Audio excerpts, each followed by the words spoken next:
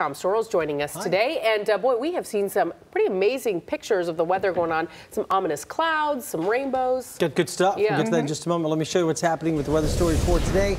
We had patchy fog this morning. I'm sure a lot of you battled through. We'll have that again tomorrow morning because the overnight's going to be okay with maybe a passing shower, but it sets up the fog for tomorrow. Once we get past the fog, we'll still deal with spotty showers over the course of the weekend, but we're going to stay warm.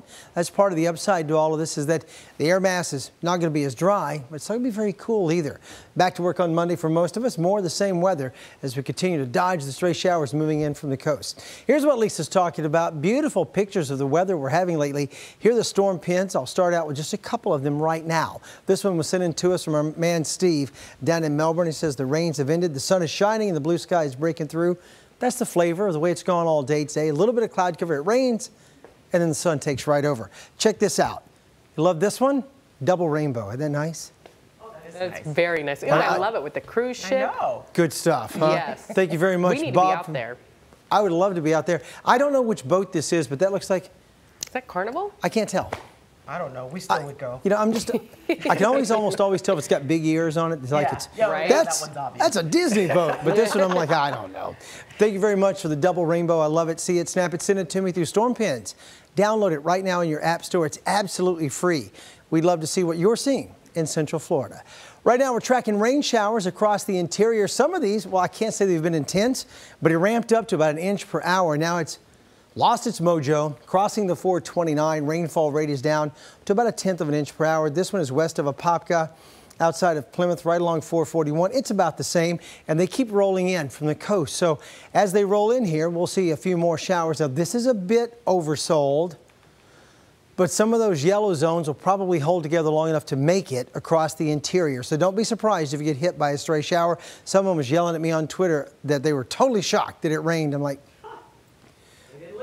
where you been? Okay, 68 degrees right now, New Smyrna, 70 at the Cape, 68 in Sanford. Anywhere where we've had rain, it's a little cooler. Leesburg, dry, 75, and 77 up in Gainesville with no rain.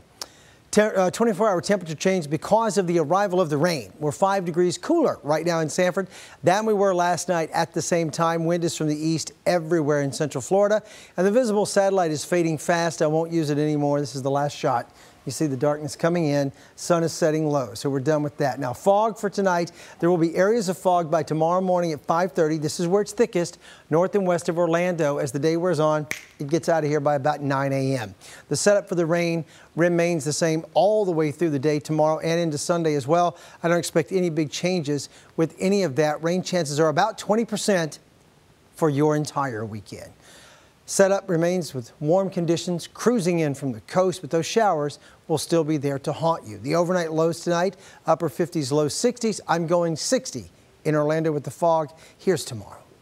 Your forecast brought to you by Napleton Chrysler Jeep By noon Dodge. tomorrow, 74. The daytime high is 76. The week ahead has a lot of warmth in it. 76 is the daytime high for tomorrow with a decent shot at rain.